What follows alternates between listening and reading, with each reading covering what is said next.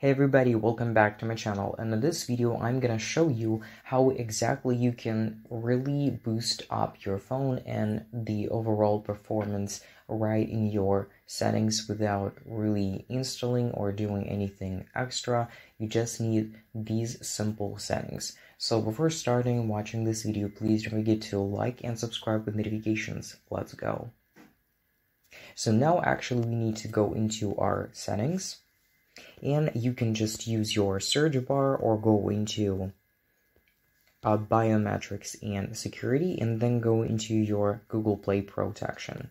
So basically these settings, absolutely every Android phone have the same settings, but its location might be a little bit different. So you can just simply search on your search bar. So for example, I can show you protection.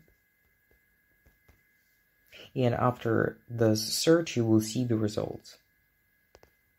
And as you can see, we just need to then choose Google Play Protect and go to Google Play.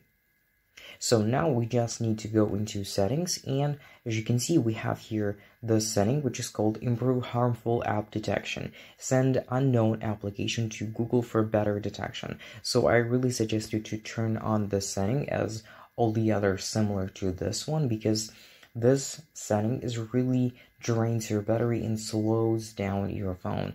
How is this doing this, you can ask me. So basically, again, if you for example have a lot of applications on your phone, and you can imagine that after every update your Play Store security will, I would say, consider all of your applications as new, and they will constantly just send all of your applications again and again for checking if this upgrade is safe or maybe not.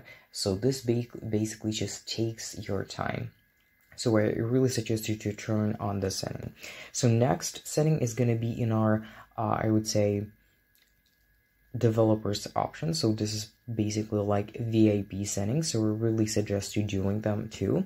So now we just need to go into our about phone section and software information. If you have for example some phones like Xiaomi or maybe some other phones that they have their own software versions and names, so like MIUI for example, so if you have that, you just need to press several times on your version of MIUI or any other I would say software.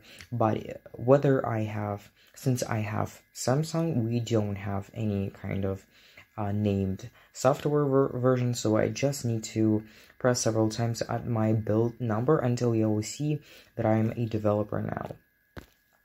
So now I just need to go into developer options. If you can't find your developer options, just again search through your search bar and you will find them for sure. So now I'm going to go into my developer options, and here I'm going to show you the exact settings that are going to help you to do this. So this is going to be in the section which is called, as you can see, debugging. We're going to go right into these settings, and you will need the very first setting is called Enable GPU Debug Layers. So what does that mean? So you should turn on this setting. This setting is really helpful. I use it a lot.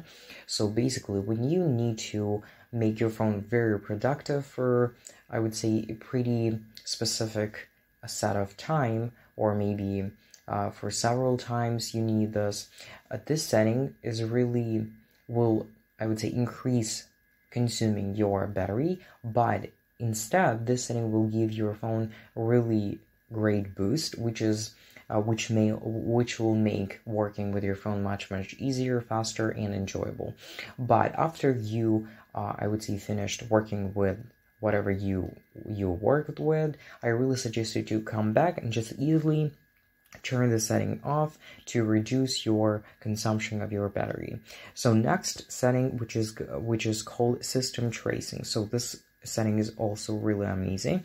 If you have these first settings, as you can see, turned on, I really suggest you to turn them off, because as you can see, trace debuggable applications and record trace. So this is basically we turned off any action of this system tracing because we don't really need them, and they really reduce the speed of working of our phone.